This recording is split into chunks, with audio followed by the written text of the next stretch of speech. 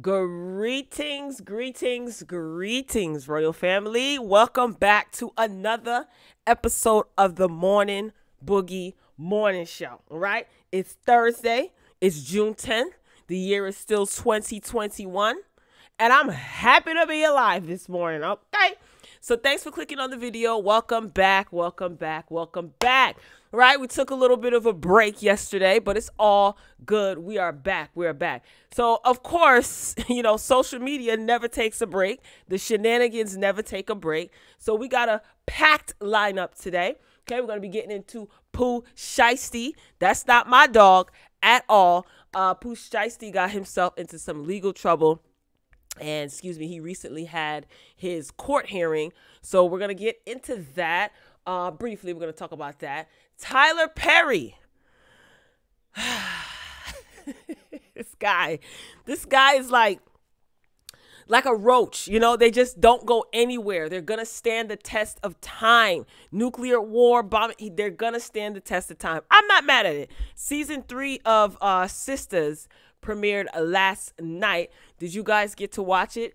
I did, and that review will be up later. So make sure you come back to the channel and check it out. Can you believe 3 seasons into Tyler Perry's Sister? What you got going on up there, BET, Tyler Perry? Anyway, and also Azealia Banks, right? She's another one who always seems to be in the media for some drama. She has some choice words for Nicki Minaj and for Megan Thee Stallion. I think she's just going off. I think she's just trying to keep herself relevant. Some things that she says I don't disagree with, and then other things it's like it's just surrounded by hype and fluff and semantics and antics and the like.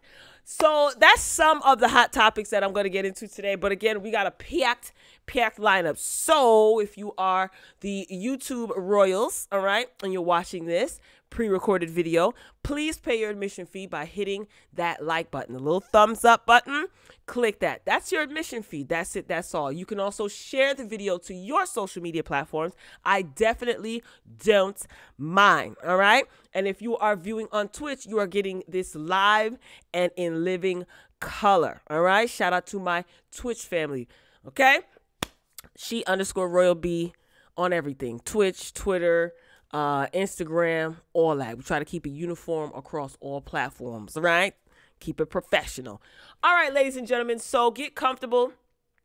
Without further ado, let's start out with some interesting news. You know, we're going to build the momentum over here. We're going to get into the mess in the middle and toward the tail end of the show. But in some world news, all right, this is according to the New York Post, a South African woman claims that she gave birth to record 10 babies at once. Why? Okay. Why? This is according to the New York Post.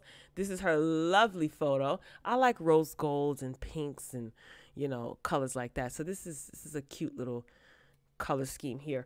10 babies at once, girl. Now, I do not know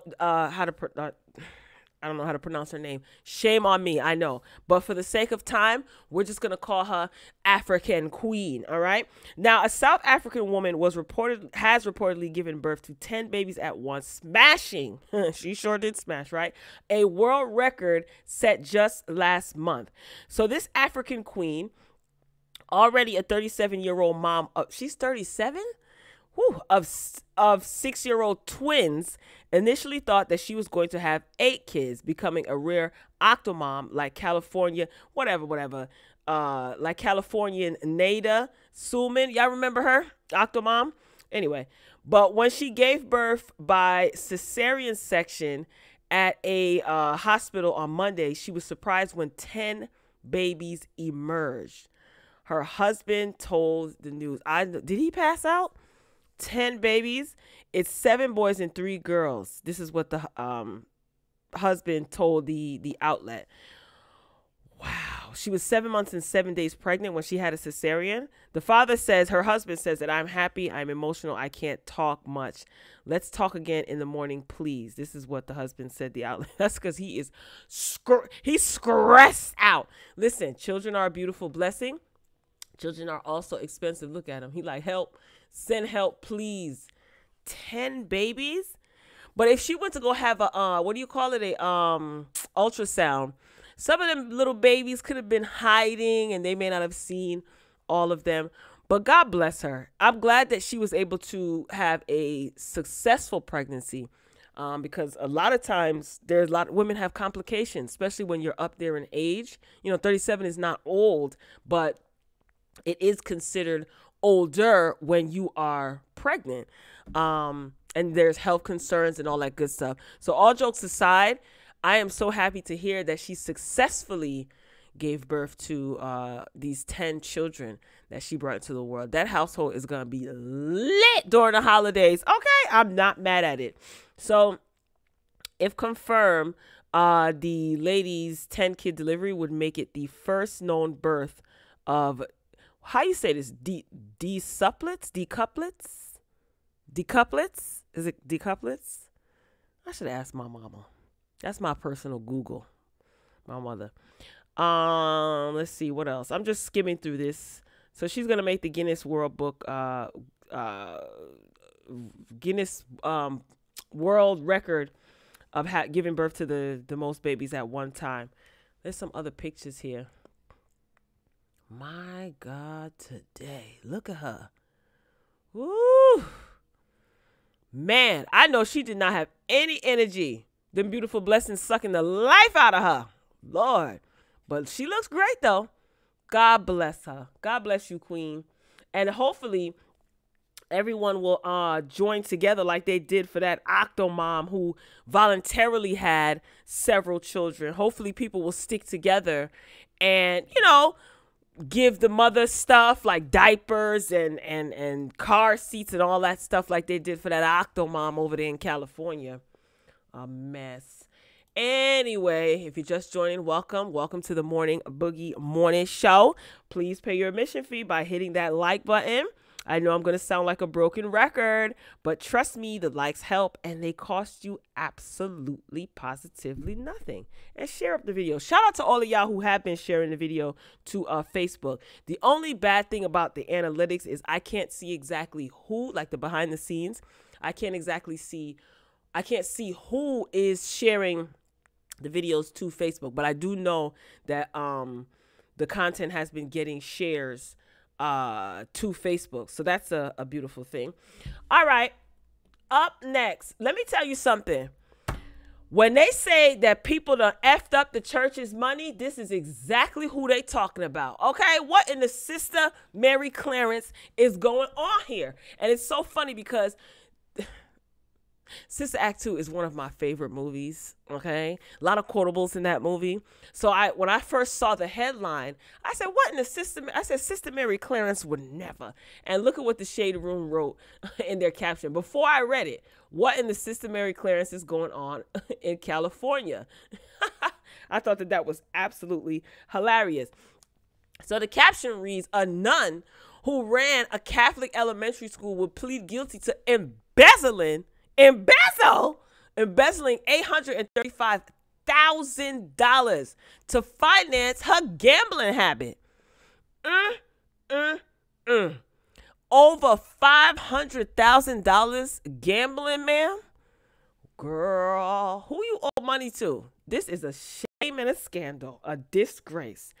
So federal prosecutors filed charges yesterday, I think it was, against now retired 79-year-old Mary Margaret Krupa, who has agreed to plead guilty to fraud and money laundering charges for stealing more than $835,000 in school funds to pay for personal expenses, including her gambling trips.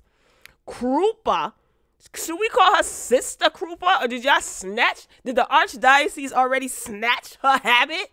Because Sister Mary Clarence would never. This is a disgrace.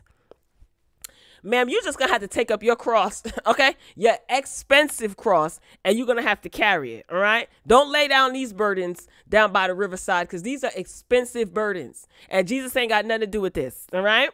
So Krupa, who was the principal of an elementary school, was charged Tuesday with 1 count of wire fraud and 1 count of money laundering, according to the U.S. Attorney's Office of the Central District of California. Krupa, she agreed to plead guilty to the 2 charges that carry a maximum statutory penalty of 40 years in federal prison. Damn, sister! For a period of 10 years, ending in September of 2018, Sister Krupa embezzled money from St. James Catholic School, according to prosecutors. As principal of the school for 28 years, Sister Krupa was responsible, of course, for the money that the school received to pay for tuition. Let me tell you something right now. Okay, this strikes a nerve. I went to Catholic school my entire life, okay? From the time I was in, well, not my entire life. From the time I was in kindergarten all the way up to senior year of high school, all right? And tuition is not cheap, all right? Let me tell you, my mother would have been up at that school with a whole bunch of questions, not with her hard-earned money. Are you crazy? For those of you who are unaware, right, maybe you are aware, even if you didn't go to Catholic school, Catholic schools don't receive funding from the government, right? So they rely on donations. They rely on the parents paying their tuition on time. You get what I'm trying to say? The archdiocese don't play that. So you mean to tell me that the money that was supposed to be going toward the tuition, which includes teacher salaries, right? That's how they keep the lights on, books and things like that. That's why I remember myself going to Catholic school. You had everything required money. We wanted to have pizza. They selling pizza, $2. You wanted to dress down, $1 for the top, $1 for the bottom dress down, because they're not getting money from the government per se to fund certain things like maybe a charter school or a public school would get, right? So they rely, like I said, they rely on donations, the tuition that the parents pay, you know, any donations that the parents give. They have lots and lots and lots of fundraisers, You know, times may have changed. I don't think it has changed much. Because, again, the Catholic schools, they're not run by the government per se, right? They're run by the archdiocese, which is a completely separate entity from the state. It's supposed to be anyway, but you know how things work behind the scenes. But this struck a nerve with me. Let me tell you something. I could see my mother right now rolling her neck with her tight lip. So what are these parents? These parents should not be held accountable for not, quote unquote, paying tuition if they've actually paid the tuition. And Sister Sticky Fingers over here wanted to take the money to fund her gambling habit. Ooh, child. Sister Mary Clarence would never do a thing like this. You know why? Because she's an honorable sister. Okay, and she is busy down at the St. Francis trying to keep St. Francis from closing, which reminds me, I got choir practice tonight. Ooh, shout out to those who went to Catholic school who had to wear those hot wool uniforms all year round. Yes, I'm a Catholic school kid. Can't you tell? I'm such a rebel. But she's out of order. Lock her up and throw away the key, the Catholic key, that is. Ladies and gentlemen, the foolishness does not stop there. All right. So this shout out to the Morning Juice Box on Instagram. Let me tell you something. I found this page a couple of months ago. I have no idea who runs this page. Doesn't even matter. Right. But this IG page really gives me, let me not say that because some people say give me my life. No, this IG page really makes me cackle and laugh. Very entertaining. Right. I don't know who runs the page. I just like giving props where props is due. It doesn't cost me anything. My ego is not big like that. So this is the Morning Juice Box on Instagram. Some of you probably already know about this page. Maybe I'm late to the party, but I have been fond of this page for quite a few months. Anyway, so Jamal and his, speaking of money management, Jamal and his poor money managing skills. So this dude won $30,000, right? In the lottery. $30,000. I don't know if that's before or after taxes. Okay. Probably after. But he won $30,000 playing the lottery. And he brought a chain. He bought, not brought, but bought a chain for $20,000. So let your brain do the math in real quick. Carry the one, right? 1920, right? So $30,000 in the lottery he won. Bought a chain for $20,000. Then Jamal got robbed. Lord have mercy. Let me tell you something. God is not playing with y'all. Y'all want to be stupid out here? He is going to spank you. Jamal won $30,000 on the Michigan lottery. Bought himself a... Sorry, I was talking. Is their target. I hit the lottery. Jamal won $30,000 on the Michigan lottery. Bought himself a $20,000 necklace. You see, he's wearing it there. He's heard of people getting robbed for their jewelry.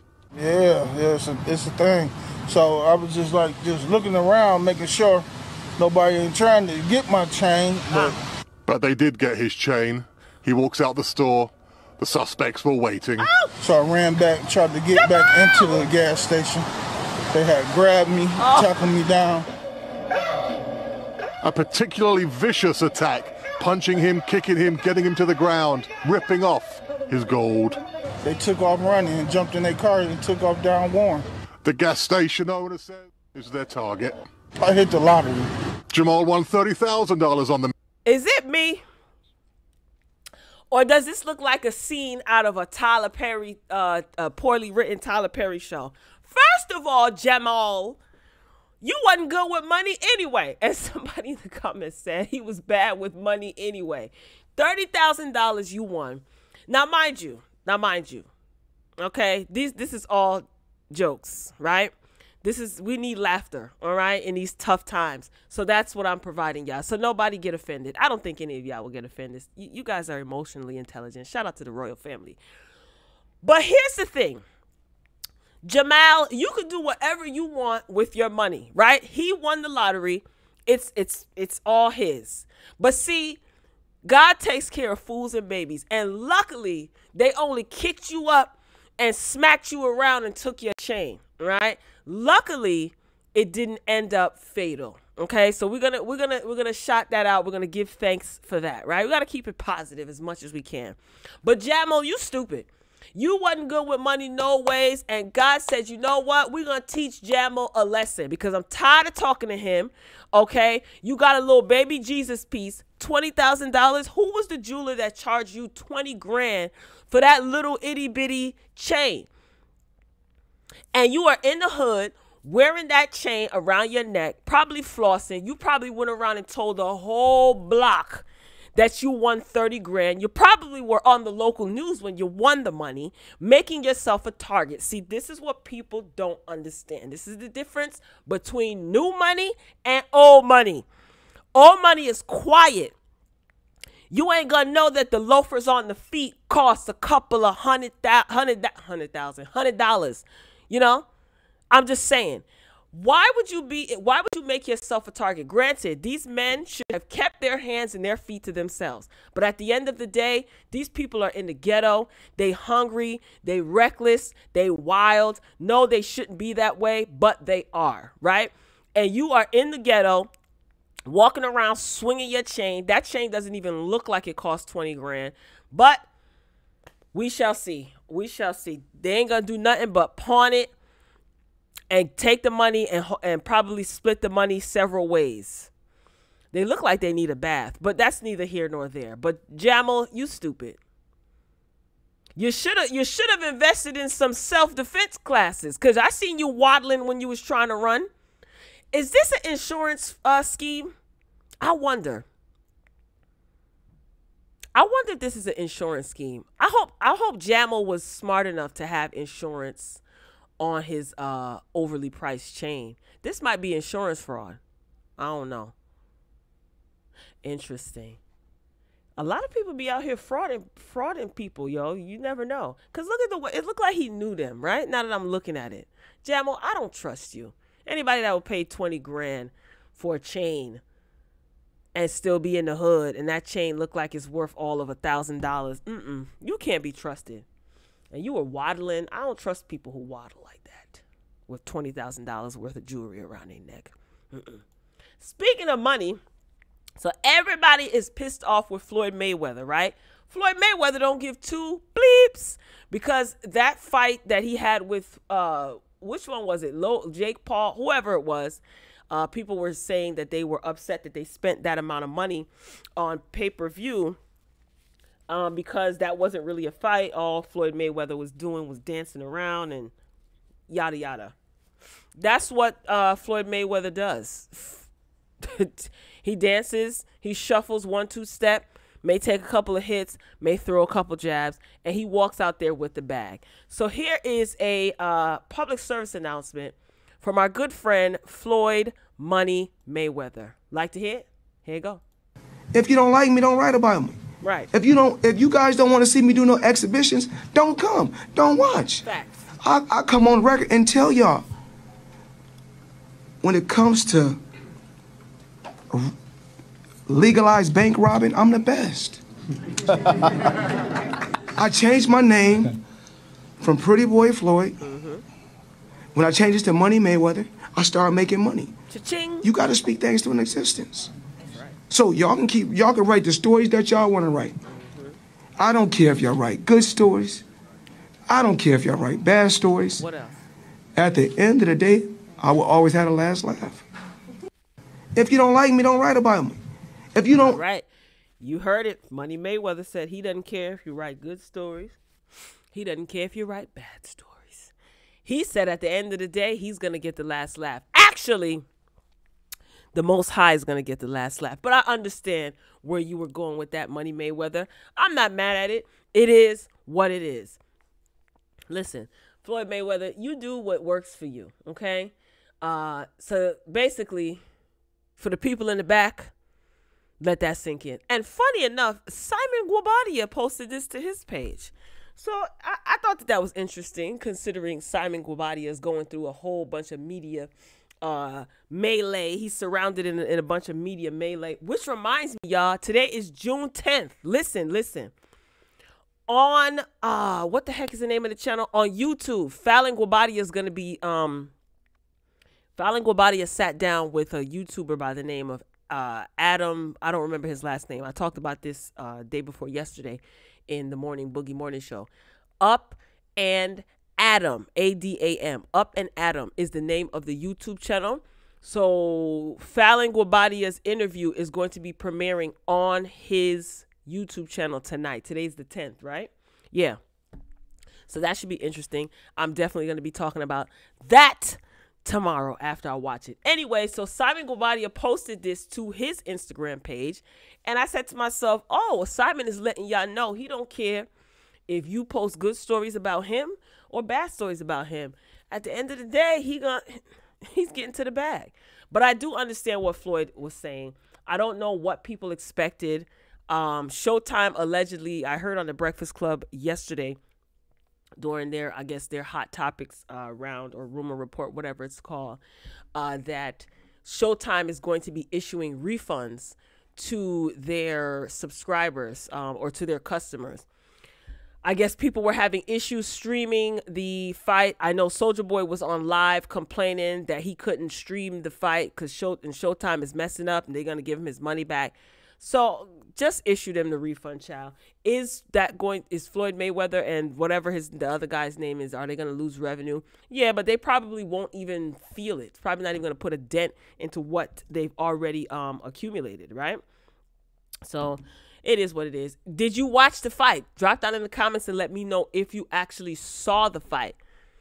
Are you getting a refund from Showtime? Let me know. That'll be interesting, right? Let's see. Hold up. What's next on the menu, y'all? Woo! Happy Thursday, everybody. It's Friday Eve. Lord, let me tell you, tonight at midnight, it is going down, okay? Everybody is coming out with music. Not everybody, but it's going to be a whole lot of. French Montana is going to be releasing a song. I don't know if he's releasing an album, but my whole thing is, look, if you heard one French Montana song, you've heard them all, right? He's very repetitious, or repetitive, excuse me. Anywho, moving along. So this is according to page 6. Y'all know I like reporting on articles from page 6. Taraji P. Henson. She is set to star in Annie live as Miss Hannigan. Let me tell you something right now. First of all, Miss Taraji, you look fly, sis. You're looking good in this picture. I love the fact that we are seeing Miss Hannigan was mean, right? Yeah, she was. But I love to see growth and evolution in any entertainer, rapper, singer, actor, actress, hell, dancer. I like to see evolution and range, right? That's really the word that I'm looking for. I like to see range, right? Like Denzel can play a wide array of characters. I don't like to see artists typecast because it usually doesn't work in their favor, right? But Taraji, we've always seen her kind of casted as the same character, like when she was in Hustle and Flow, Cookie Lion. It's that attitude-y, sassy, neck rolling. Hell, even in Wreck-It Ralph 2, Disney movie, she was what the heck was her name?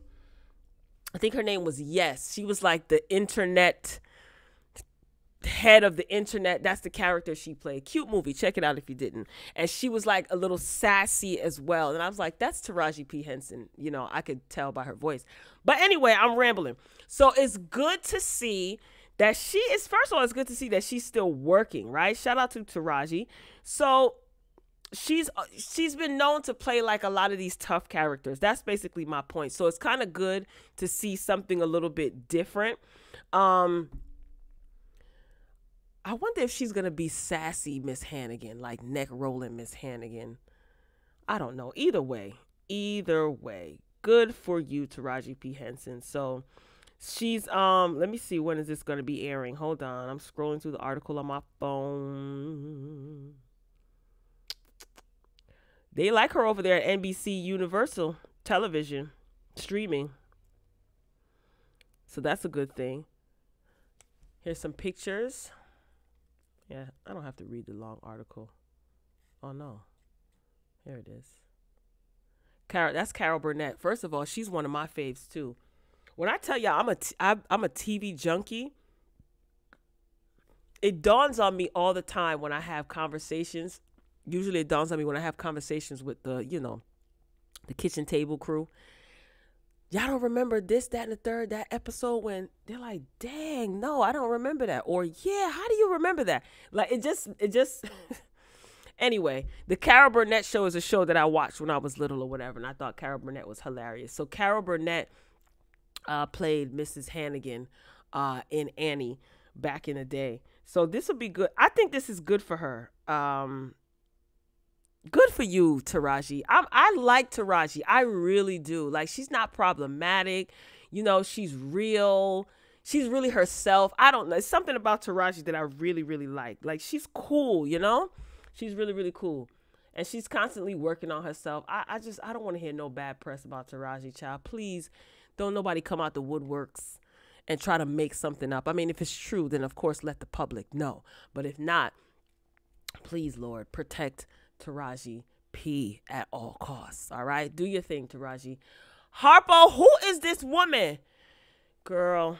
So yesterday, this was circulating on social media. First of all, I know you're wondering who the hell is this, right? This is K. Michelle. Yes, K. Michelle, honey, from Love and Hip Hop. Can't raise a boy or whatever. Can't raise a man, whatever the heck the name of her song is. This hair color on her looks absolutely amazing. This looks fierce. To me, she looks like Moniece. She looks a little bit like Asian dollish. This is K. Michelle? Is this a filter? I couldn't believe it. I kept looking at the picture trying to find K. Michelle in the picture. Let me see. There's another one. I hope she didn't delete it. Here it is. What? That's K. Michelle, y'all? Can y'all believe this? I don't believe it. I don't believe it. So she looks good. She put Grand Rising Beautiful Souls, deleted the last one on accident. But anyway, have a great today. What? K. Michelle, that's you for real? She looks completely different, right? Can y'all let me look at the picture? Does that look K. Michelle-ish to you? Maybe it's the hair color. Because I'm used to seeing her with like black hair and some that deep red hair. But this hair color looks good on her. But K. Michelle, what did you do to yourself? You look like a completely different person. I don't know. I have to see her. I have to see her live or something. She got to go live. Oh my God. I'm shocked. You look good though, but is that really you? I'm scared. Everybody's changing up their faces and people are scaring me. They're looking weird. And not in a bad way. Some people in a bad way, but it's just scary. Speaking of changing up their face, I got love for Little Kim, so don't get it twisted. I posted this to my Instagram yesterday, right? So Little Kim announces that she has a new memoir, right? This is old. I think I posted this months ago, but I had to repost it to bring up my point, right? So Little Kim's book is scheduled to be released on November 2nd. She's already doing her pre-sale. So if you go on Amazon, you can, save the book, like buy the book ahead of time, and then it'll be shipped out to you, I think like November 1st or something like that. It'll be shipped out so that you can get it on or at whatever by the November 2nd. Anywho, so then I thought it was interesting that Foxy Brown made an announcement that she coming out with a book. Okay? Book coming soon. And then she tagged Kim Osorio. So if you go to Kim Osorio, honey, if you don't know who Kim Osorio is, I ain't got time. You should know. If you old school hip hop head, you should know exactly who Kim Osorio is. But she is a journalist, basically. Bottom line, she's like the hip hop journalist. She worked on the Source she worked with the Source magazine for many, many, many, many years. Okay. Anyway, so she's supposed to be coming out with a book, and Kim Osorio is basically going to be writing the book with Foxy Brown, allegedly. So Foxy Brown made this announcement. She posted this to her stories a couple days ago. And there you have it. The end of the year should be very interesting. So Little Kim's book is already done. Pre-sale, it's available for pre-sale. So Foxy Brown, I'm waiting for the announcement of her book, this official announcement and the rollout to see what this is like. This is going to be good, okay? This is going to be a great gift for Christmas, Little Kim's book. And if Foxy Brown actually comes out with her book, because no shade, Inga, you've been saying that she was coming out with a documentary, a lot of things. But I understand that things take time. If it's not done right, you don't want to do it. I totally understand. But Inga, what I'm going to need you to do is keep it cute, okay? And stop fighting with these young rap girls out here, okay? It's not a good look. I'm just saying. So shout out to Foxy and Kim.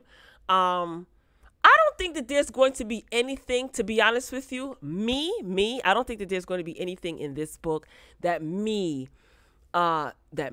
I am going to be shocked about or didn't know about, right?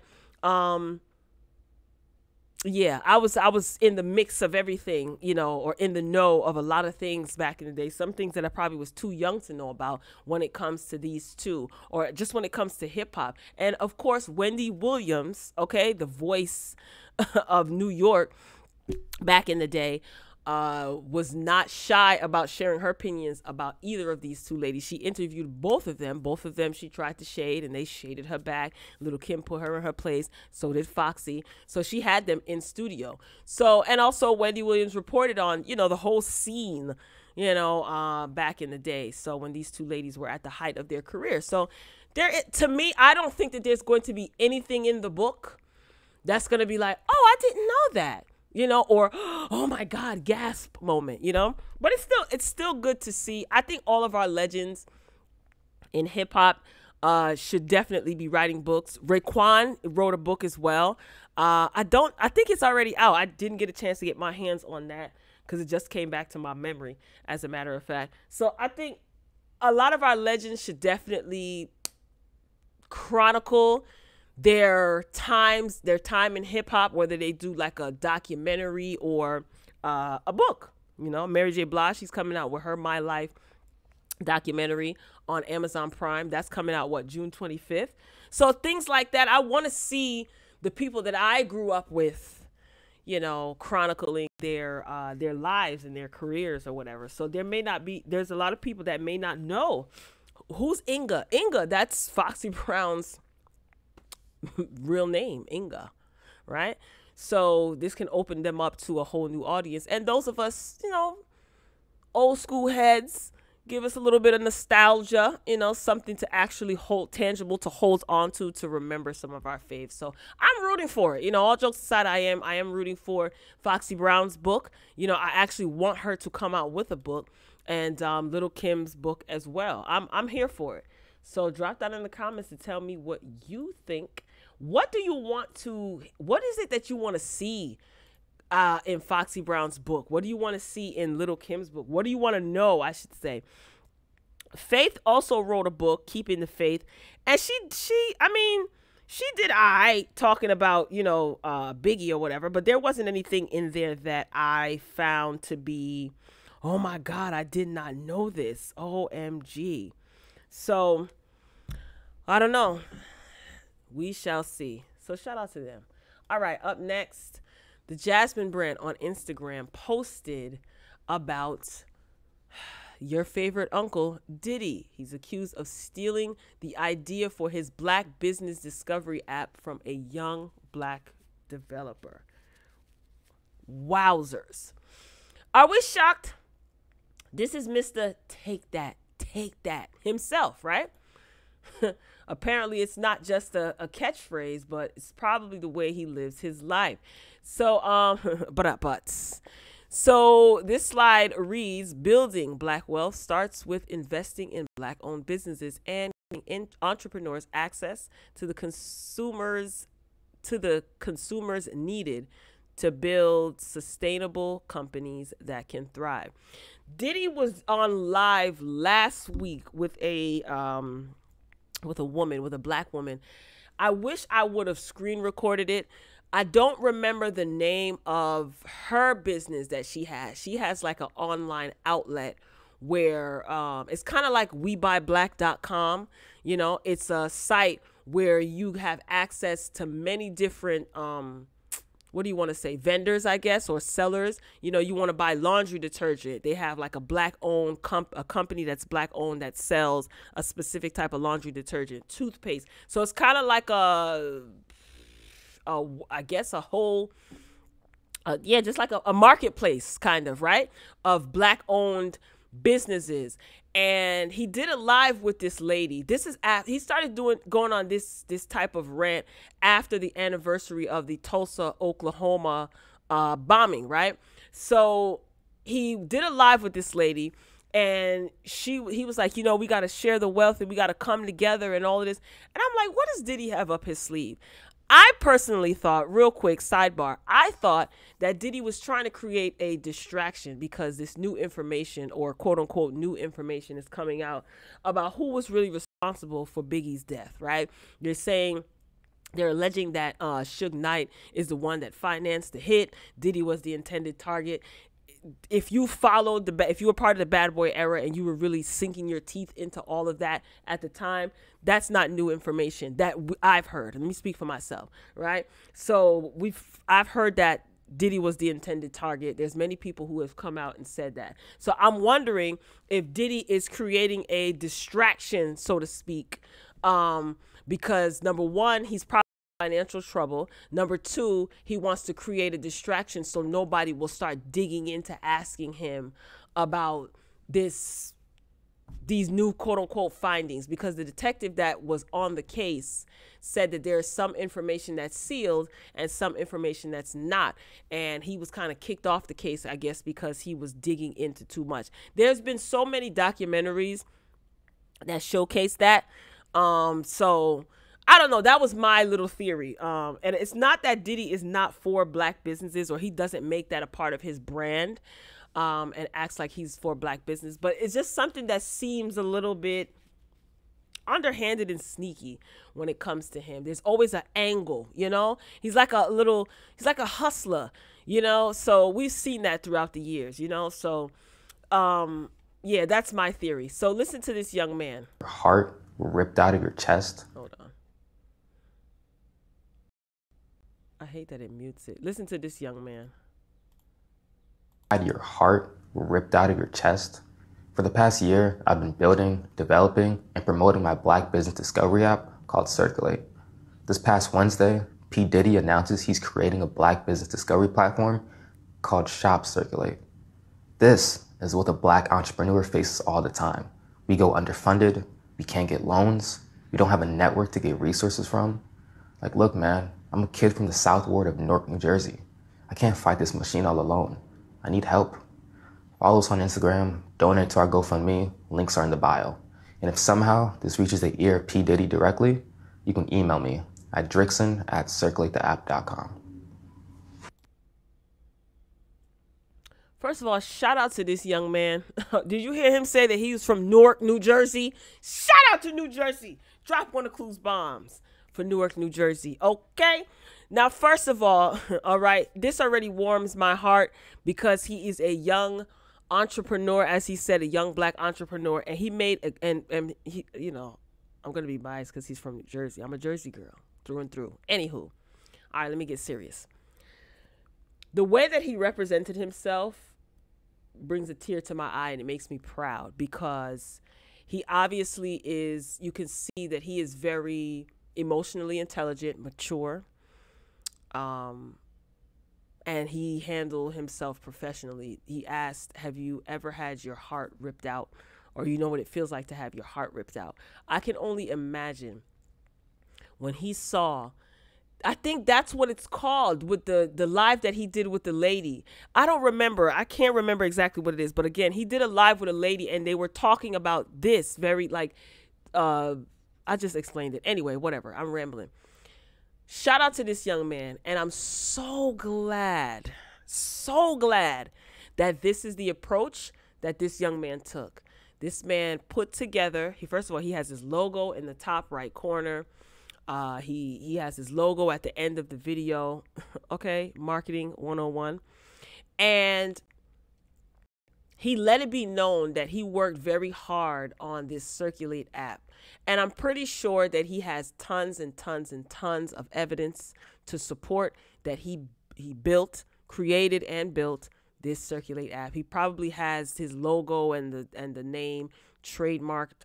And I understood what he said when he said, do you know how hard it is for a young Black entrepreneur to get funding? You know, even to get a loan. He probably, I don't know how old this young man is, but I'm pretty sure that he probably tried to get business loan after business loan, probably was denied. I'm just assuming. Probably tried to get people to invest into his business, probably was denied. And then here comes Diddy, who has financial privilege, right? Who is a brand himself, and just takes the idea, allegedly, this is what this young man is alleging, takes the idea, and because he has means, connections, and he has money, he can just slap his name on it and take something that's not his. I do also like the fact that I would be upset too if I was this young man. That's the point that I was making. I do also like the fact that he shouted out, you know, if you'd like to support, you know, support our GoFundMe. And he said, if this reaches P. Diddy, you know, you can send me an email at such and such.com. Perfect. Perfect. Because he did not let his emotions overtake him so much so that he got on his cell phone and started cussing and carrying on. And mother bleep this, and Diddy, you a mother bleep this. This course of action that this young man took is going to cause people's antennas to go up. And what I'm hoping and praying for is that the right antennas go up to invest further into his business, to propel his business along. He didn't have to come on here and trash Diddy. Diddy has a reputation of doing exactly what this young man is alleging to many other people, right? So he doesn't have to state the obvious. But the way that he conducted himself is you catch more bees with honey than you do with vinegar. Is that how the saying goes? Did I get that right? Right? And he knew exactly what to do and how to do it. And I'm proud of him. Even though the circumstances to which he had to come to the public were gut-wrenching. You know, I know he's probably hurt. He probably got angry. He probably cussed and kicked the wall, but he didn't let that show. He's a professional at the end of the day, and he is representing his very brand that he worked hard to build. And you, sometimes when you want to come out of character, if you are a brand and you're trying to build something, especially for your community, you have to be a representation of that brand, even when you don't want to be and you want to just be human. And that's not easy. And I'm telling you, I watched this so many times, and a tear came to my eye because I'm so proud of. I'm not worried that he's gonna get his just due. Oh yes, because when you do things in decency and order, you do things from a pure heart. Yeah, you may get kicked. Yeah, you may get punched and slapped down. But I'm gonna tell you something: the right people, you are going to be in the view of the right people. God is going to put you in a position to be in front of the right people, or be within earshot or eyeshot of the right people, and the rest is going to be endless blessings. So I'm not worried about that. But what I'm proud of is his professionalism and the way that he did that. That made me so emotional, and in a good way. It really did, because I'm telling you, so many people, F this, you know what, F. And they're human. We're human. Some of us, we're human, right? So we're going to get emotional. We're going to get angry. That happens. But he chose not to, because he chose to represent his brand that he built, and he's trying to continue to grow through and through. And that's not always easy. That's the point that I'm making. This should make him angry, but he didn't show it when it was time for him to get his point across. And that is important. A lot of people want a seat at the table, but they want to come kicking in the table, and they want their voices to be heard. They want to be slapping and punching. Listen, you do what works for you.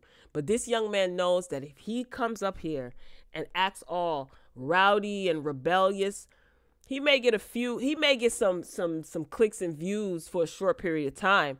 But I think his end goal is to continue to grow his business and to get his business out there and to get sponsors, donors. Now, I wonder if a lot of these people, these celebrities or entertainers or big figures who do a lot of talking about black people not sticking together, I wonder if they're going to put their money where their mouth is to invest in this young man. I wonder. Not that they have to, but I just wonder. So, anywho, I don't even need to read this. Yeah, this is on the Jasmine brand, so you can check this out. This is on their Instagram. I'm pretty sure that this is on their website. But kudos to you, young man. Kudos to you. And shout out to New Jersey. You represent New Jersey very well. You know, I can't represent New Jersey by myself, you know. Shout out to you. All right, up next. Ooh, child. Hey, Baldy. This is Jermaine Dupri. So apparently Jermaine Dupri is in some legal troubles. Listen, it happens to the best of the best, you know. It's nothing to be ashamed of. So, yeah. So this is according to Radar Online. Let me pull this up on my Fizzone. So according to documents obtained by Radar, the IRS, yikes, is basically saying that Jermaine Dupri owes them money. So they filed a federal lien against Jermaine Dupri in Georgia. So the document accuses the producer of owing a ton of money for the years 2013 through 2018. The document accuses the producer of owing a ton of money in the upwards of, or the grand total owed for the years comes to $493,000 and no, $493,095, which includes a ton of penalties and interest since the bills remain unpaid for years. So apparently this is not the first time that Jermaine Dupri has had financial troubles. He recently celebrated his 25th anniversary of his label back in 2018, So Def. He has a long history of problems paying his bills. So back in 2002, Dupri had his property seized by the IRS, owing over millions of dollars. So the feds, they arrived at his house and seized a portion of his car collection along with furniture and computers. Back in 2013, he paid off a massive $3 million lien for taxes owed for 2006 to 2008. Wasn't it rumored that Jay-Z paid some tax debt for Jermaine Dupri? Was that him? I don't know why that just popped in my mind. I think we heard that, right? Who did Jay-Z pay taxes off for? Jermaine Dupri, no? Anyway, the following year, Dupri had his Atlanta mansion foreclosed on after he failed to make his monthly payments. He tried for years to save the home from being seized by the bank, but ended up failing in the end. That sucks. At the time, Dupri owed $2.5 million on his property, worth $3.7 million. Dupri accused the bank of changing the terms of his loan and making it impossible for him to make his monthly payments. That sucks. It happens to the everyday person too, man.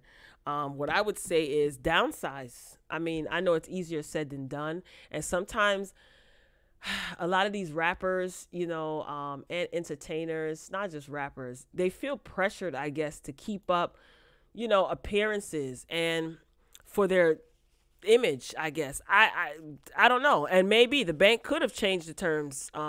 You know, a lot of banks have been accused and found guilty of discriminatory practices when it comes to black people. So there's a possibility, you know, I'm not negating that. Definitely a possibility that the terms could have been changed for his loan, making it I mean, he would have to prove that in court if he's going to seek some sort of justice for that. But I wish Jermaine Dupri well. Reason being is because I guess he's worked hard. I don't know what he does in his personal life. There's a lot of rumors going around. About this dude. Fun fact, the night that Biggie Smalls went home to glory, March 9th, 1997, Jermaine Dupri was there that night. Believe it or not. Well, he said it. Came out of his own mouth, and someone else confirmed it. So, you know, like, that's a useless fact. I just wanted to throw that in there. Best of luck to you, Jermaine. Best of luck. The Brat has a show coming out. Did y'all know that? Her and her girlfriend, the BB Judy, is that her name? BB Judy, right? Judy. They have a show coming to WeTV. I think I saw the commercial when I was watching Growing Up Hip Hop. Lord have mercy. I don't know if I want to see a show with the Brat and BB Judy. The Brat is funny though. I will say that. The Brat is very entertaining. Yeah, so that should be interesting. All right, up next, first of all, before I move on, ladies and gentlemen, if you are just joining, welcome to the Morning Boogie Morning Show. All right, please hit the like button. That is your admission fee. I greatly appreciate it. Thanks to those of you who have already paid your admission fee. Shout out to those of you who are here watching the replay on YouTube. Welcome. Drop down in the comments, share your thoughts. Don't be shy, you know. Don't be shy. Sometimes I do drop down in the comments and comment. But I'm usually like in and out, right? So don't be shy. Talk amongst yourselves. Just keep it cute. Keep it respectful. I greatly appreciate the participation. And if you're watching the replay, get in the comment section. Sound off. You know, let me know how you feel. Let's get some engagement going up, kicked up on this channel, right? I really appreciate those of you who do engage with the content. I really do. Can't say that enough. All right, moving along. BlackEnterprise.com reports that Tory Lanez speaks on the celebrities who distanced themselves after the Megan Thee Stallion situation. Yowzers. Now, it seems Tory Lanez is doing a lot more interviews than he did a year ago, right? Obviously, makes sense, not to mention the pandemic. I get that, right? But this is, I'm glad that he's speaking out about this. I feel that he has every right to talk about how this affected him. This situation is affecting him, how it has affecting him, and how it could possibly affect him in the future. And I do not think that there's anything wrong with him talking about how he was treated after this situation, right? You know, a lot of these media outlets made money off of this entire story. you know, and off of his name. So, and they didn't send him a cut of the money, right? So why can't he express himself and talk about this situation? I don't see there's anything, I don't think there's anything wrong with it. A lot of people felt that he shouldn't be talking about nothing. Well, obviously, from a legal standpoint, he can talk a little bit. So I feel like he is ready to discuss certain things. And when asked certain questions, he chooses to answer them, right? What's wrong with that? If he couldn't speak about it, then he wouldn't, right? I mean, we can't shut everybody up. People are going to talk. Like, you don't have the right to speak. Why? This is this man's life possibly on the line. Are you kidding me? He has a career. He has a family. Whatever. Anyway, so rapper Tory Lanez is speaking out amid his ongoing case against Megan Thee Stallion. So it's been almost a year since the two rising stars were involved in an incident in Los Angeles that put Megan in the hospital and Tory in jail. Since the encounter, the two rappers have taken little jabs at each other, with Megan boldly naming Tory as her alleged person who did what he did, while he continues to deny the claim. The Toronto native recently appeared on $1 Million Worth of Game podcast. That's with Willie and Wallow and Gilly. I said Willie. They're hilarious, by the way. $1 Million Worth of Game podcast. It's definitely worth checking out. Anyway, where he candidly addressed the case and gave a shout out to the celebs who haven't turned their back on him. While the singer understands that high-profile talent had to protect their brands, he also noticed how others were afraid to express their support for him publicly. He says, "You guys got to understand, people have brands. Before I look at Tory Lanez like it's me, Tory Lanez is a brand. Whatever artist is their brand, whatever. At the moment, it wasn't the look to put their brand on it." Oh, I get what he's saying, like as far as doing features and music and stuff like that. So he understands. I get it. And I respect him for saying that, because he didn't start out by saying F these people or whatever. He says, look, I understand. Because I think he was supposed to be doing a song, or he did a song with JoJo, I think it was, or somebody. I don't remember which one of these pop girls he did a song with. I think it was JoJo, and he was removed from the album or removed from the song or the version of the song that he did. You know, you had a lot of NBA players speaking out. A lot of people had their opinions when this all went down, right? Everyone automatically believes what Megan Thee Stallion said. And it was just, I talked about this before, and it seems like it's getting close to the time where some sort of resolve is gonna come from the case. So I'll give my opinion when, like I said, when the judge bangs that gavel. I've said it before in past Boogie morning shows, but I'm not going to really dive into my opinions and my thoughts too tough. I did that twice when this first happened, but I just feel like if Megan can speak, Tory should be able to speak too. Because how the heck are we going to know what happened or make a decision in the court of public opinion anyway, if we don't hear both sides of the story? Even in court, both sides have to plead their case, right, in order for a jury to make a decision, or a judge, right? So why was Tory muzzled but Meg was able to speak? To me, that screams red flag to me. Anyway, I digress. So you guys knew that the situation took place back in July 2020. So Tory and Meg, you know, they were leaving the party, and then after that, all hell broke loose. That's pretty much the long and short of it. Everybody should know what is going on, or what allegedly happened that night, because it was like from July until the end of the year of last year of 2020. That's all that was all over the news. So, let me see. I'm trying to think. Yeah, he just basically said, like, shout out to the people that continue to support him. And I respect that. I definitely respect that. And he didn't necessarily name drop anybody who turned their back on him, but he did say that people turned their back on him. But he understands, because people have a brand to protect. And you know what? I think a lot of people were peer pressured into automatically believing Meg because number one, she's a black woman, and you have the whole protect black woman hashtag or the whole protect black woman trope. Yeah, I said it's a trope. I think it's gimmicky. I feel like if you are a protector of black women, you don't have to go around chanting protect black women when it's convenient for the person chanting it. Or, you know, that's just me. Maybe everybody is not gimmicky when they say it.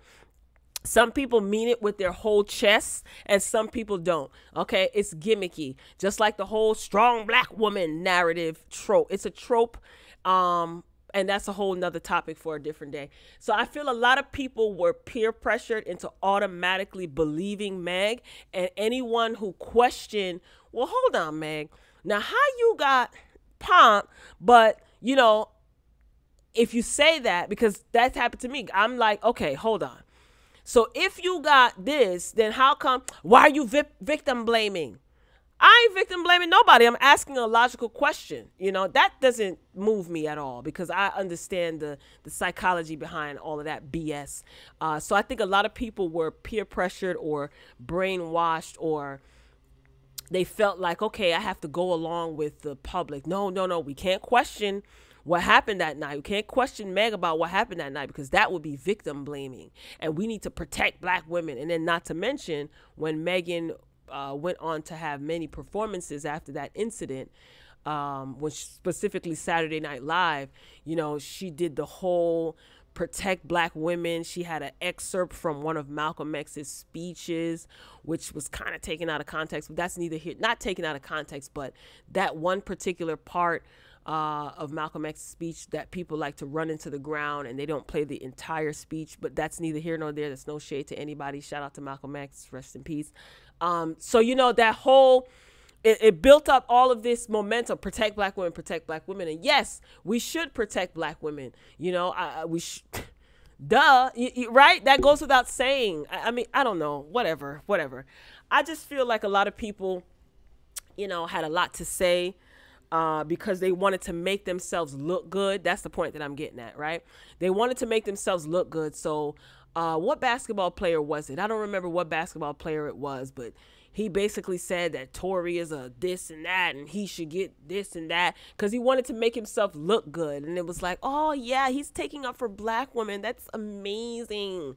Meanwhile, he's probably putting hands and feet on his women. That's probably not even black, probably doesn't even date black women. But that's neither here nor there. I'm not talking about TORY. I digress. What do you guys think? Drop that in the comments and sound off. Tell me how you feel. Tell me what you think. Tell me what you know. No, don't tell me what you know, please. I don't want to know anything else, because some of the stuff that used to come to my inbox, you know, it's just sometimes I don't want to know certain things. You know what I'm saying? I really don't want to know. But I thank you. I thank you for thinking of me to send certain things to me, you know, to my inbox as receipts, I guess. I appreciate it. But sometimes sometimes it's not good to know everything, child. It's too much. It's just way too much. Speaking of too much, this guy, I'm telling you, he's like a roach. And what I mean by that is he will stand the test of time. No, through nuclear war, you know, all types of natural disasters. He will stand the test of time. So people.com reports that Tyler Perry announces new Madea movie 3 years after retiring the character. He says we need to laugh. No. Yes, we do need to laugh, Tyler. Yes, I agree with that. But child, I thought Madea kicked the bucket. Didn't they have a feud for Madea? I don't know. I can't with Madea. I can't. I'm gonna be honest with you. I can't. I really can't. Moving along, let me read this. So the producer, Tyler Perry, producer, writer, actor, 51, he announced the return of the beloved Madea character for an upcoming movie that is exclusive to Netflix. Listen, I'm not mad at him. This man knows how to make his coin, okay? He gave Prince Harry and Meghan Markle, he gave them some money. and let him stay at what, one of his mansions or something and drive his car. Okay, Black Wealth, I ain't mad at it. So he basically made this announcement saying that we need to laugh, you know, too much is going on. And he went on to explain his reasoning behind bringing Madea back. Now, the upcoming film is titled Madea: A Homecoming, right? That's going to be released on Netflix in 2022. So Netflix announced this recently on Tuesday. So, of course, this is going to be written and directed by Tyler Perry. The film will be the 12th installment of the Madea franchise. So A Madea Homecoming follows the last installment, A Madea Family Funeral, which debuted in 2019. Like I said, did Madea kick the bucket? I don't know. Let me tell you the last Madea movie I saw. Was it Madea Goes to Jail? I think it was Madea Goes to Jail. That's with Keisha Knight Pulliam, right? Rudy? I think that's the last Madea movie that I saw. After that, I don't think I didn't see Medea's Boo Halloween special or whatever. Child, whatever. During an interview on Bevy Smith's Sirius XM show, now it's called Bevelations. Y'all gotta check that out. But anyway, I'm all over the place today, y'all. Let me stay on track. Pardon me. I'm excited. It's a whole lot of topics today. Make sure you're hitting the like button. Thank you. Back in 2018, Bevelations, which is Bevy Smith's Sirius XM radio show, he laughed as he said, "It's time for me to kill that old bee. I'm tired, man. I'm tired. I just don't want to be her age playing her." This is what Tyler Perry said, adding, "So we're going to say goodbye to her." A prequel series titled Mabel is in the works, with Showtime based on Medea's early life in her 20s, living in 1972 Atlanta. This is what Entertainment Tonight reported in April. So Tyler Perry realizes that Madea is his moneymaker, right? Before Madea big screen, you know, Madea was a play. Like Tyler Perry had his plays and he would travel.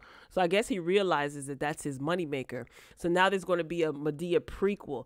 Now that I might check out because that might be funny. But child, are y'all tired of Madea? I'm not hating. First of all, y'all know how I feel about Tyler Perry, because if you watch my Tyler Perry's Sisters review, then you already know, right? But I'm not against anybody doing what needs to be done to create content, to create original content, right? No matter how slow the scenes are or how poorly progressed the characters are. Either way, he's creating content. He's doing his thing. His work ethic, I admire. And I don't knock him for that. There's people who like him. There's people who don't. So it is what it is. If you ask Spike Lee, I'm pretty sure Spike Lee will say no. So here is what Tyler Perry had to say. Let me shut my mouth and like to hear it. Here it go. Hey, guess what's happening? Okay, I want to take I want to take that. Sorry. Madea.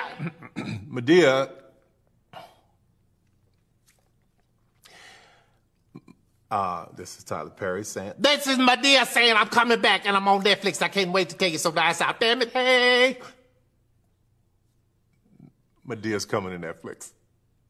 We need to laugh, man. Too much is going on in the country. We need to laugh, so I was done. But I wasn't. But she's coming back. Madea, I am with it. I'm here. I am. Madea on Netflix. I can't wait. There you have it. Madea has spoken. So Madea is coming to Netflix. What was the name of the movie, y'all? Oh my gosh, that he did on it was on Netflix. What the heck was the name of the movie?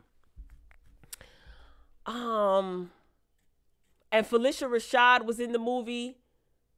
Hey, guess what's happening? What was the name of the movie? Dang it. And then she bashed her husband's head in and threw him down the basement stairs. And we thought that he was dead and he wasn't. And come to find out, Felicia Rashad was his mama. What the heck was the name of that movie? And Tyler Perry was looking like Papa Bear from Bernstein Bears. I did a whole review about this movie, almost 2 years ago, right? That's when I was on camera. The good old days. What the heck was the name of that movie? Put it in the comments, the name of that movie. That movie was hilarious. And Felicia Rashad was crazy. Did they kidnap the girl? Cicely Tyson was in there too. She was being held hostage. And the girl was a lawyer, I think. Yeah, she was like an attorney. Anyway, he did that movie for Netflix. And you know what? Let me tell you something. Aside from the wigs, surprisingly, that movie wasn't that bad. It wasn't that bad, you know. It did tickle me. My you know, I did giggle a little bit, but the suspense was good. Felicia Rashad and Cicely Tyson and whatever that girl's name is, who was the lawyer, the main character. No, she wasn't. Was she? No, she wasn't the main character. No, he was dating that older lady. The lawyer was the one that ended up being kidnapped, I think, right? Child, I don't remember. Y'all know the name of the movie I'm talking about, man. It was on Netflix last year or the year before that. Anyway, drop it in the comments. So he's built a relationship with Netflix. That seems to be the way to go. This is a lucrative deal, I think. He's got, first of all, Tyler Perry has BET Plus on lock. Okay. A lot of his shows and his material is on BET Plus. I used to subscribe to BET Plus when I was reviewing Tyler Perry's Bruh, which is back. By the way, if y'all care, I'm not reviewing it. That show is clickbait. Catfish. Okay? I thought it was good until it wasn't. So yeah, no. I think I did 2 seasons of Bruh, I think. I'm not doing season 3. Look, I'm barely hanging on to Sisters, to Tyler Perry's Sisters. That is renewed for season 3, and I'll be reviewing that as well until I get tired, just like I did toward the end of season 2. So he's got BET Plus on lock. He's got BET, right? Because Sisters comes on BET, and they always play in his movies. Now he's back with Netflix. Listen, I'm not mad at him, man. He's a really smart businessman for somebody who, you know, didn't go to school to learn how to do this. You know what I'm saying? The good book says your gifts will make room for you, and I wholeheartedly believe that. All right, up next, y'all. So this is the Shade Room on Instagram. They posted, you know, Culture 3, the Migos. Okay, Friday is going to be a zoo because everybody is coming out with music. So I guess their highly anticipated album, Culture 3 from the Migos, is going to be dropping on Friday. There is a feature with Cardi B on the album. So everybody is treating it as if Cardi B is releasing music, you know. All these let me tell you something. A lot of these rap girls are releasing music, and I'm here for it. I hope they all diss each other. I'm keeping it real. Diss each other. All of y'all diss each other. Make female rap interesting, or make rap interesting again. Just get to dissing. Y'all doing it anyway on social media, subliminally or whatever. Put it on wax. Anyway, let's listen to what the Migos have to say about the release of their new album. Like to hear it? Here you go. What's happening? What's up? It's the Migos. Hey. We done stepped into the Shade Room. Shade Room, you did. Make sure you check out our interview Friday. Culture 3, Friday. Yes, Friday. sir. Yes, sir. The trilogy. You dig? What's happening, roommates? The gang in the building. Yeah. What's happening? All right, there you have it. And they recently did an interview with Billboard. And Offset basically is ready for Migos to shift the culture again. You know, he said that they're going to lead the pack with this album. He also went on to say, it's on billboard.com if you want to read the article. He also said that they basically were the ones that made up the trap. Well, they made trap style go pop. That's what Offset said in this interview with Billboard. He said that they don't talk about that. We made trap go pop, talking about selling pounds and bricks, and we hit Billboard #1. Hip hop artists weren't going #1 like that, but now it just be bang bang bang. You know how they talk in sounds and stuff like that. Do you agree with that? Do you think that Migos was responsible for trap going pop? Pop meaning popular on the charts, right? Yeah, sure. Why not? I guess. I mean, I don't think they're the only ones. I don't think they were the ones to make it go go pop, or they the one. Rewind. I don't think that they were the first to make trap music go pop. I don't think so, right? There have been other trap songs that were very popular on the Billboard charts, right? Who else was doing trap music? Wasn't Young Jock? Isn't that trap music? Meet Me in Is Going Down. That's not. Is that trap? Or that's Diddy Bop music? Child, who knows? Ain't nothing but a little bit of straightening, child. I do like that song, I'm gonna have to say. And Bad and Bougie. Yeah, now that I think about it, Bad and Bougie, Stir Fry.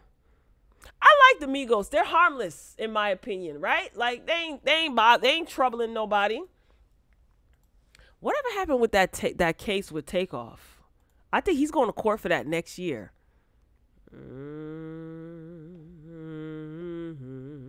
So I'm interested in hearing the Migos album. I definitely am going to go to the song featuring Cardi B first.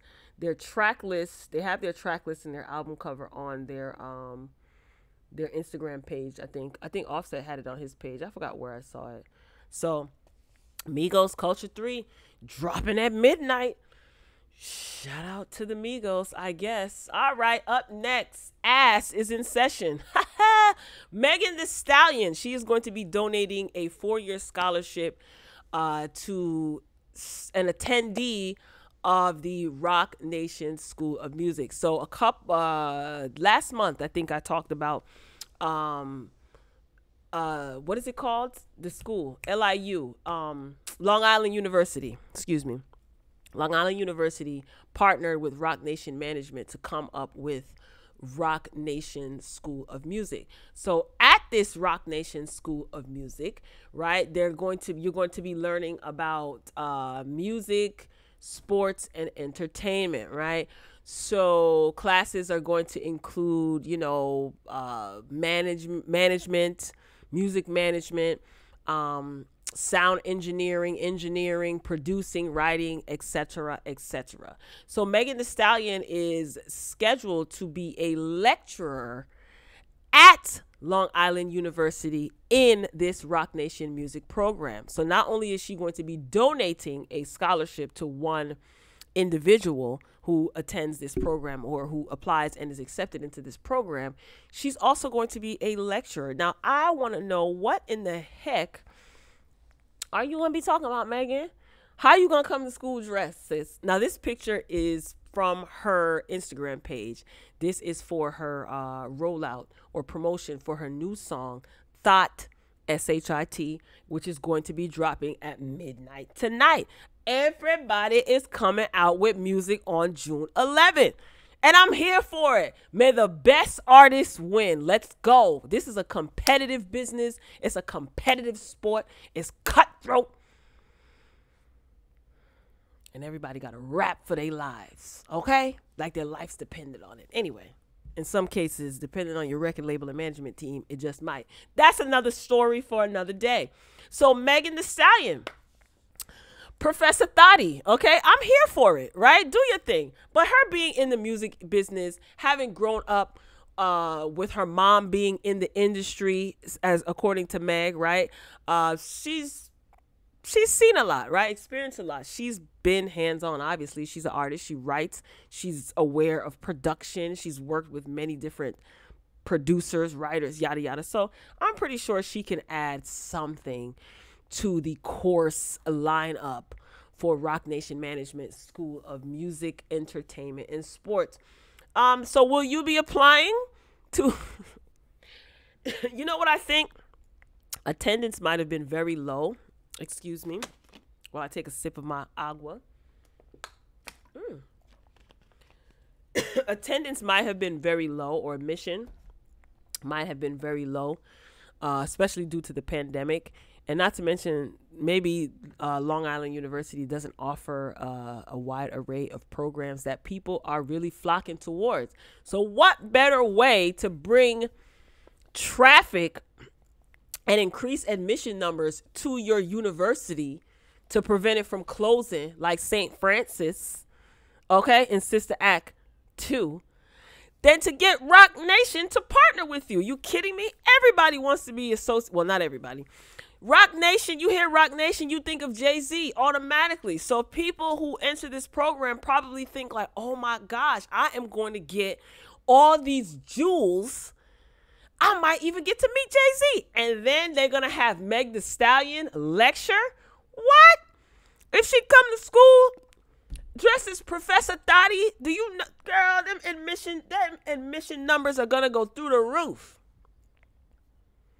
And then next thing you know, after the second semester, all them students going to be in debt. Because I'm pretty sure they're probably going to take out loans to go to school to see Professor Thotty.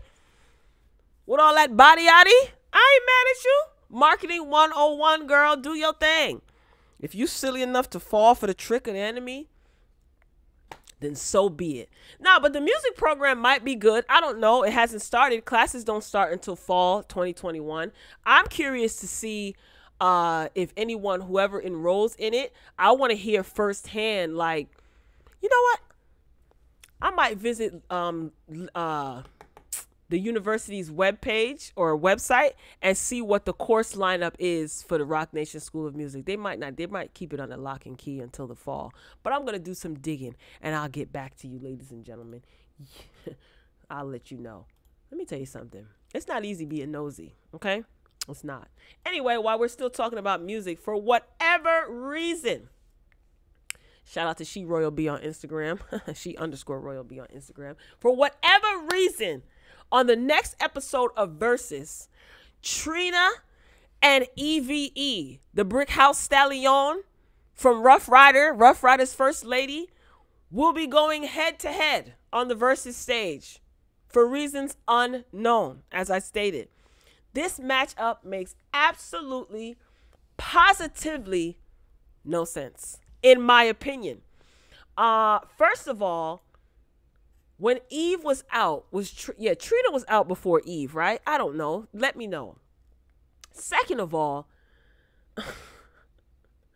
when Eve plays Love is Blind, right? What Trina gonna play? Pull Over?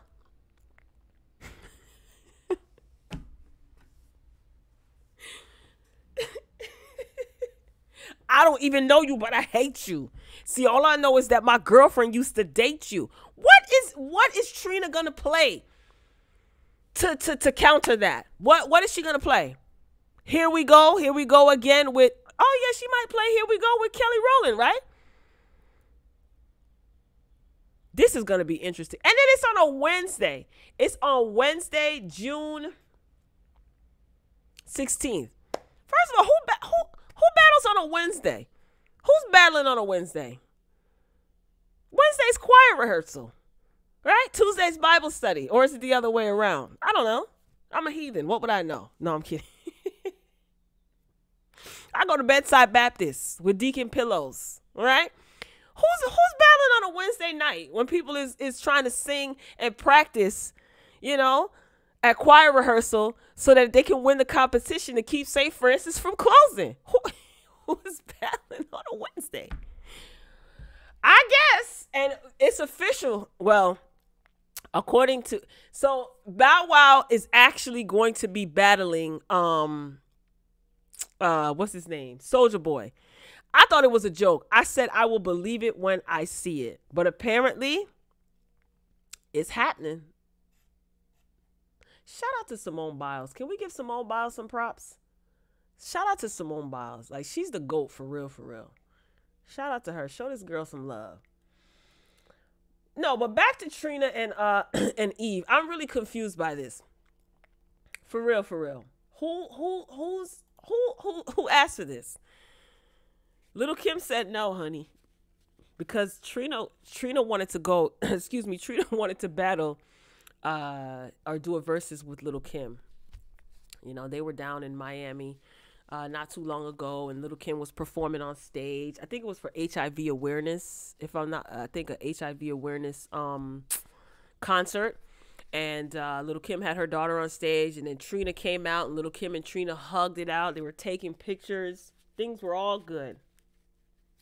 I don't know. I think they had beef or something. I don't know. Little Kim didn't like a lot of people, and Trina's Had a stank attitude when she was younger too. Anywho, who asked for this though? You know what though? Eve is smart because this is good promotion. Because y'all know she has that show coming out, don't you? She's gonna be in that show, Queens. Her with Eve, Notori Naughton, Brandy. Okay, and there's another girl. Oh, I saw the trailer for it. It's coming to ABC. If you go on ABC's YouTube page, look at the trailer. I can't wait. I've reported on it like twice. I don't know when there was a release date. I think somebody commented and said that they saw a release date. But I'm not sure. I didn't see a release date for it, but it's called Queen. So this is good promotion. Okay, Eve said, look, I got things to do. She left the talk. Remember, she left the talk and said that she wanted to start a family. Okay. Eve said, look, ABC is giving me the bag. Swiss Beats and them about to give me the bag. I'm doing the verses. Do your thing, Eve. It's good to see Eve still around, right? She looks great. Trina too. These are our legends, right? Are they legend status? These are OGs. I'll put it that way. I'll say OGs. Some people may say Trina's a legend, definitely, and Eve is as well. But I always liked Eve. Acting, you know, she raps. Good for her. Keep that bag flowing. Keep yourself relevant. That's really the objective in entertainment, to keep finding ways to reinvent yourself and keep yourself relevant. All right, speaking of trying to remain relevant, shout out to thatgrapejuice.net. I like this publication. I report from them quite frequently. So Azalea Banks is slamming Nicki Minaj. Okay, what else is new? Azalea don't like nobody. Like, what's good, sis? What's the problem? What the problem is? So of course, you know, fans were ticked off because how dare anyone say anything about the queen, Nicki Minaj, right? You know that her support group, her fans don't play that. They don't play them type of games. So Azalea Banks, she is sounding off once again. This is what the article reads. And this time, it's rap royal Nicki Minaj that appears to have her hot and bothered. Azalea, do you just sit home, girl, and scroll through the internet, thumbing? Okay, shout out to Cash Doll, through the internet, and you just find things that irritate you and you just go off? Why don't you just get a YouTube channel? I would love to hear Azalea Banks' opinion about certain like shows. If she had like a YouTube channel and she did like reviews, that would be hilarious. She's a bit much. I could take Azalea Banks in small doses though, but I don't disagree with everything that she says. I really don't. Anyway, she got irked by a fan's suggestion that she could have been a contemporary of Minaj and Megan Thee Stallion if she wasn't so unhinged. And Azalea Banks proceeded to go off. She said that she would much rather be SSRI free and unhinged than fat and tolerable with a Percocet addiction. Jesus. She said the Barbs keep forgetting that Nicki is blacklisted for mocking the Vatican on live broadcast TV.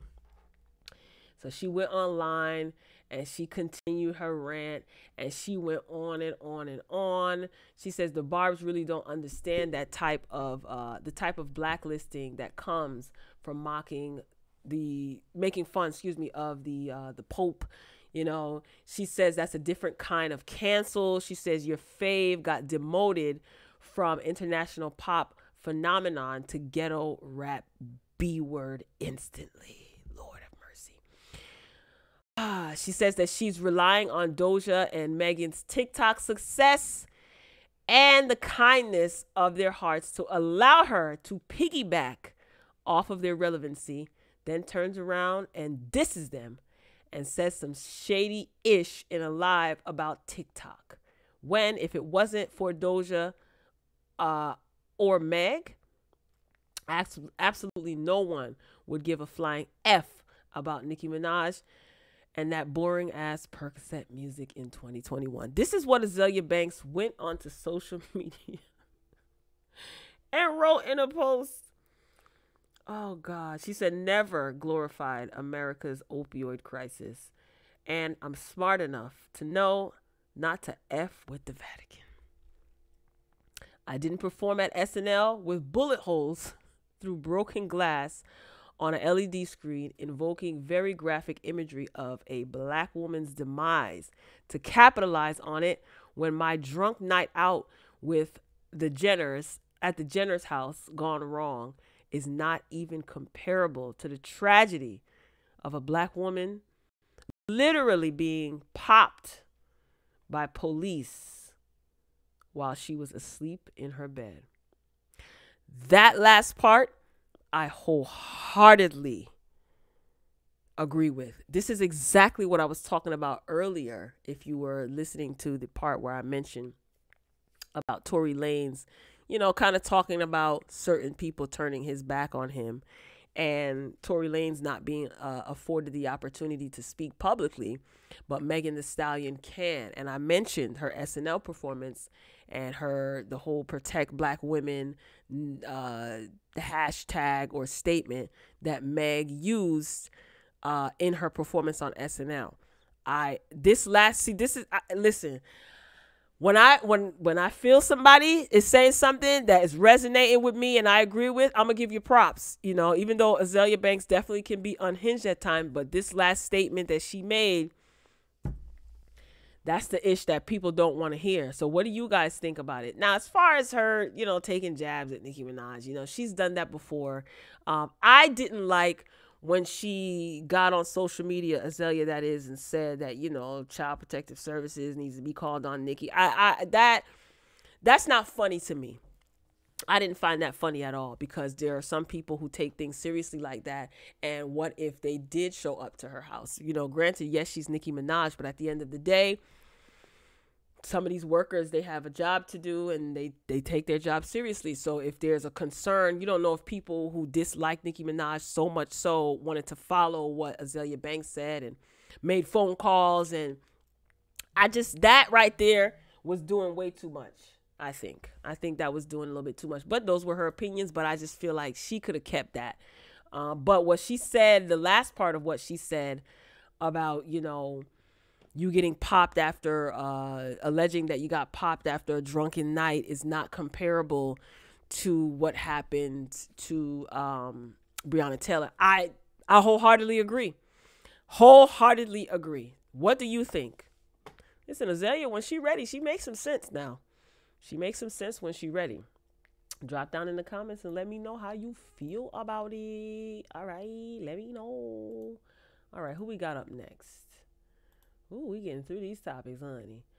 Pooh Shiesty is not my dog. So the New York Post reported that rapper Pooh Shiesty was arrested in none other than a Miami strip club. It's always something in Florida. There's always some shenanigans and some foolishness goings on. So Pooh Shiesty, he was arrested in a Miami strip club, apparently. He had his hearing recently. And I'm going to show that in a minute. Let me pull up this article. Look at him. How old is this kid? This is according to the New York Post, right? So rapper Pooh Shiesty was charged in connection with a Memorial Day weekend situation at a Miami strip club. He's 21?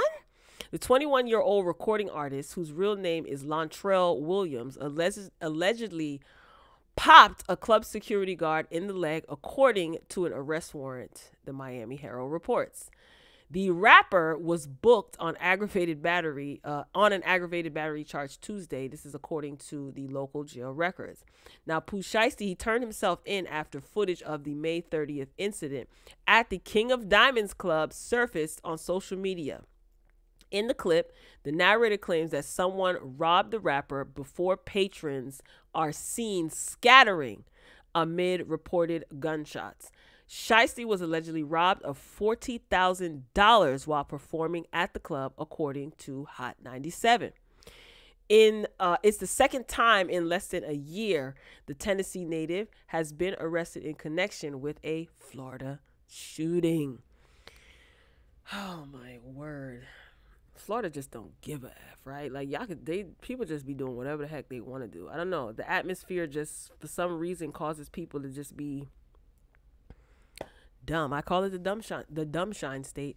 In October, the rapper was arrested on charges of armed robbery with a firearm, aggravated battery, and theft during a parking lot cash exchange for a McLaren luxury car rental, Air Jordan sneakers, and marijuana that left 2 men popped, according to Fox 7 News. He reportedly pleaded not guilty in that case and was out on bond at the time of the strip club shooting. Again, that's according to the New York Post. So, while I was being nosy, I reposted this. This came from It's On Site right here on Instagram. They posted Pooh Shiesty's lawyer argues that he didn't intend to pop the club worker in a court hearing. This is about 3 minutes and 47 seconds long. But take a listen, y'all. It's worth listening to. And then I'll share my thoughts afterwards. Like to hear it? Here you go. Okay, I've had a chance to review the arrest warrant. Any argument, counsel? Yes, Judge. Thank you, Judge. Judge, if you notice in the police report or the A form, it definitely isn't probable cause, in my opinion, for aggravated battery with a firearm. There's no intent shown in that document. There's no words that were said. There's no pointing of the firearm at anyone. Essentially, what the document says and what the witnesses said on that day is that the defendant was being escorted out of the club. He reached for his pockets, looking for money in his pockets.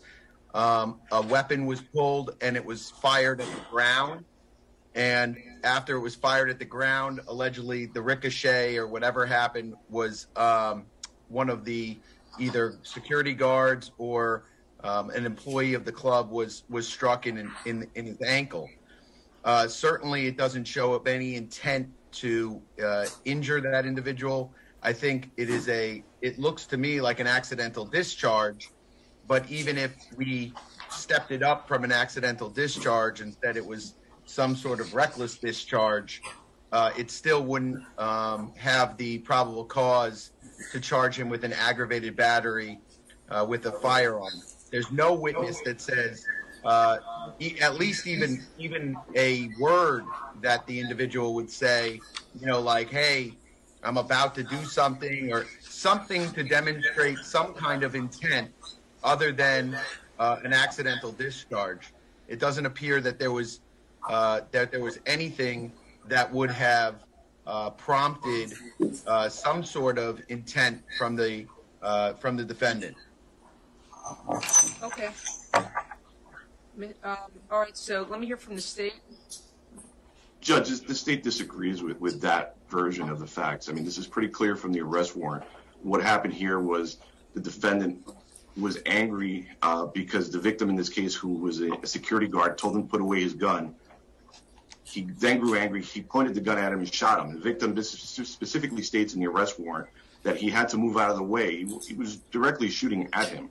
The only reason he got shot in the ankle was because he jumped out of the way at the last minute. This happened in front of a club full of people. There's video of the defendant with the gun in his hand. He has a prior pending open case right now where he's also with a gun and 2 people were shot. So, Judge, we're going to be asking for no bond on this. And, Judge, if I may, I'm not sure if you're reading the narrative from when the first police officer went out and took statements. But the first police officer that went out and took statements, it clearly says that he shot into the ground. There's nothing in the first statement that says anything about that he pointed it at anyone. And I don't know what the follow-up is, because all we have is the narrative, the police report narrative, that specifically says that there was something about money that fell out of his pants, and there was a witness, his name, I won't mention his name, but he advised security staff that he escorted the individual out, and the individual had a firearm out and shot towards the ground. That's what the independent witness stated.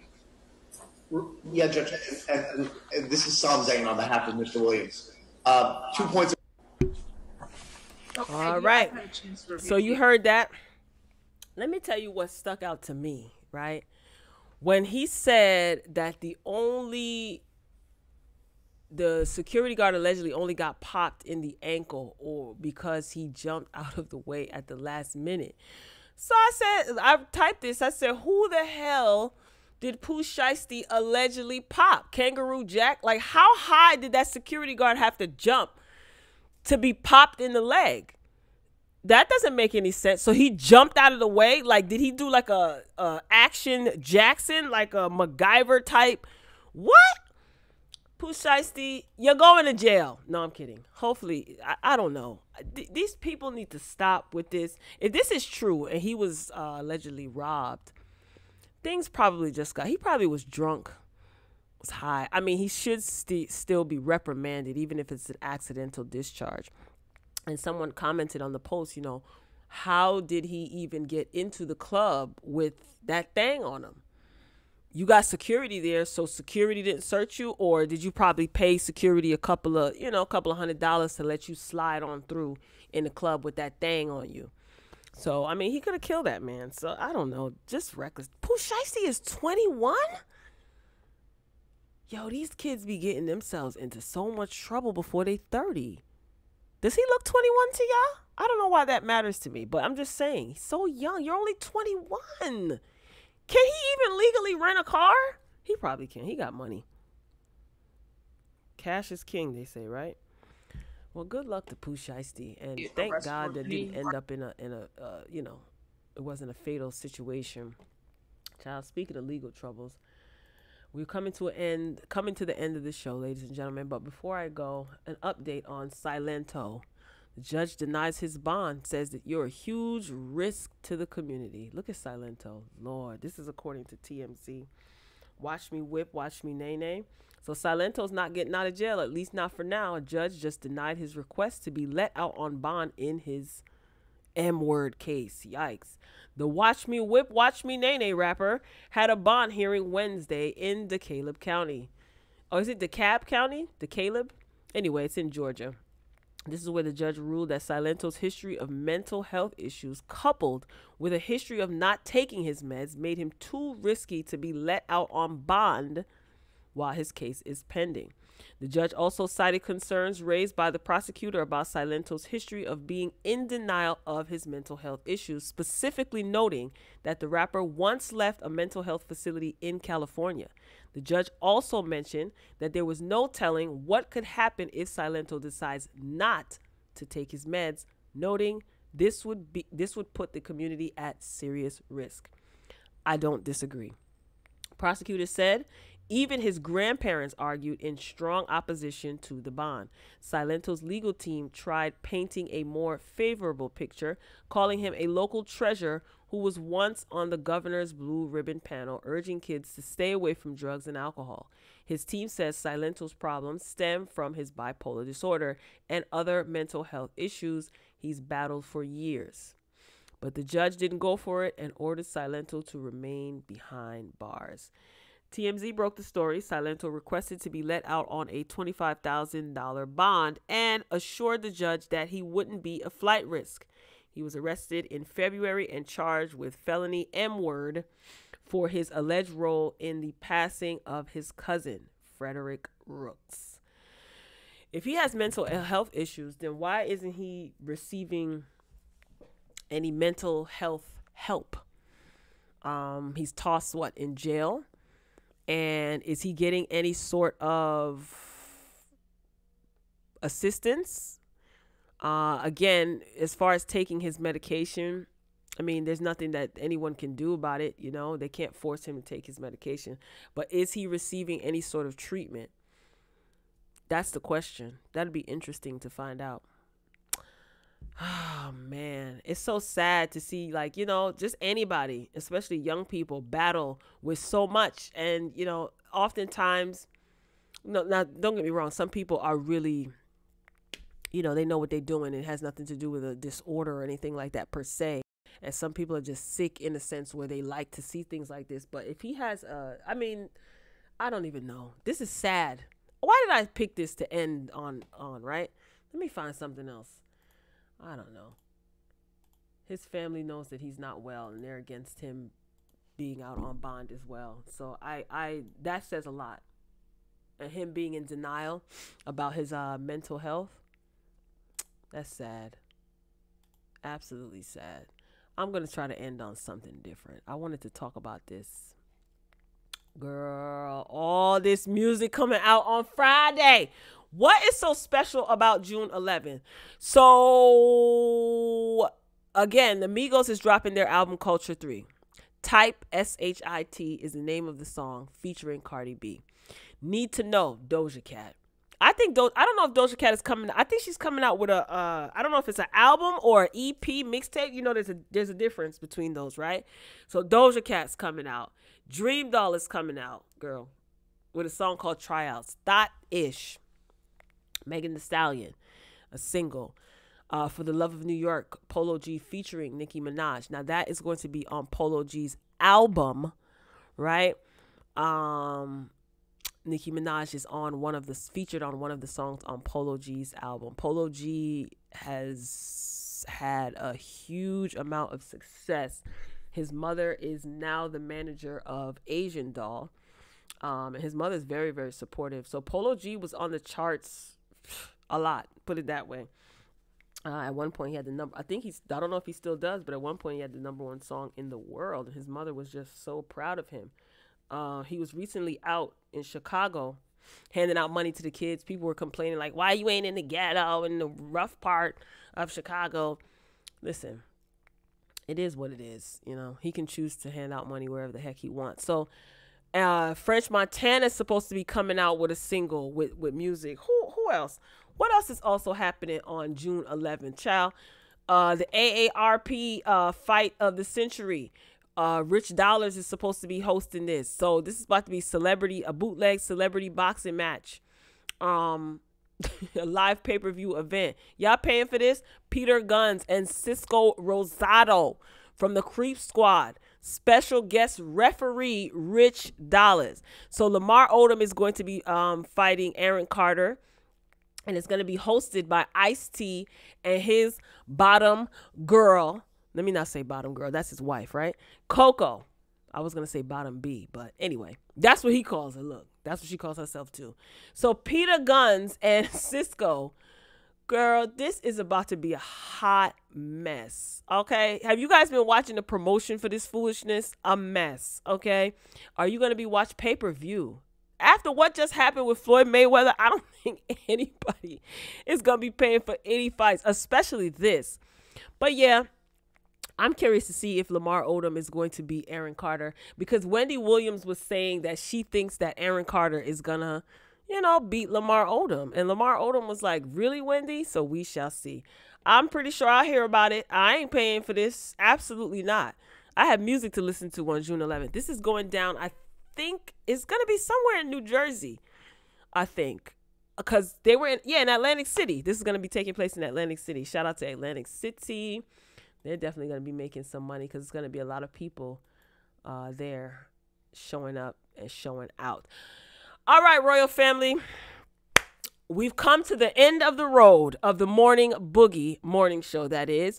If you came in late, you could always go back and catch the replay, all right? I want to thank each and every one of you for your participation in today's show. You make the show great, okay? Don't forget before you depart to please pay your admission fee by pressing the thumbs up button, okay? Hitting that like button. That's your admission fee. That's it. That's all. It's free. Costs you absolutely nothing.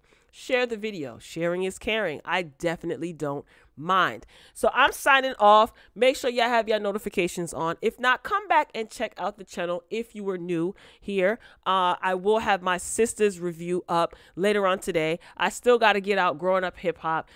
Listen, bear with me, y'all. It takes me a while to get through Growing Up Hip Hop because I paused it.